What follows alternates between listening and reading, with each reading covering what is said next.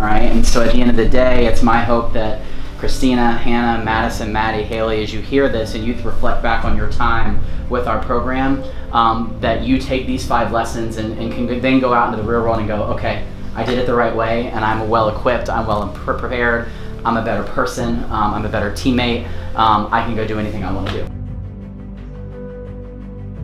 do. Love each day. You don't get this back to treasure it. Love it, share it, respect it, be really present, live in each moment, make memories, accept what comes your way, don't complain, just make the most of what you get. Think more of others than yourself. Be there for others first. Service to others matters.